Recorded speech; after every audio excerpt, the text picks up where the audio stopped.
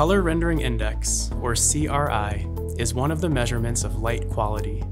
Materials and colors will look different under different light sources. CRI gives designers a metric to determine how close a light source renders color compared to an ideal radiator like the sun or an incandescent lamp. A light source's CRI, ranging from 0 to 100, is determined through a review process where a palette of 15 colors are illuminated by the light source and compared to the same palette illuminated by an ideal source. The higher the number, the more accurately the light source renders color.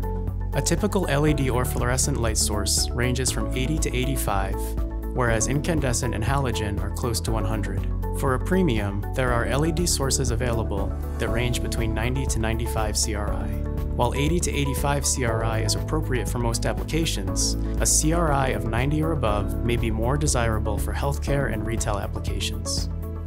Recently, the lighting industry determined that current CRI standards are not good at describing saturated colors.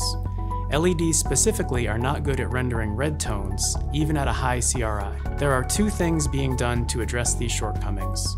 CRI tests for LEDs will often include R9 values, which show how well the source renders strong red colors, and IES TM30, a more comprehensive metric, has been developed to measure color.